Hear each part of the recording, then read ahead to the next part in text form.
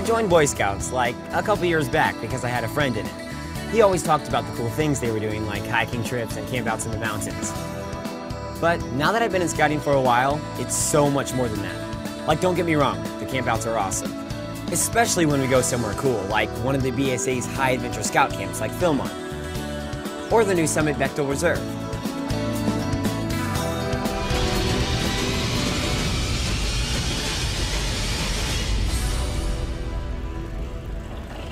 Now that I'm getting older, I'm seeing how Boy Scouts is preparing me for my future. Through the Merit Badge program, I've been able to do some pretty cool projects on things like engineering, photography, and video. They even have a new Merit Badge on robotics. It's amazing when you hear about guys who have achieved some pretty cool things and then you learn, whoa, they were an Eagle Scout? In fact, you'd be amazed at how many successful and famous people were in scouting. So now I'm working toward Eagle Scout. And yeah, I'm taking on more of a leadership role in scouting. I still like hanging out with other friends, but the guys I hang out with in scouting, well, we'll always remember the laughs around the campfire, the kayak trips down the river, and all the other stuff we accomplished.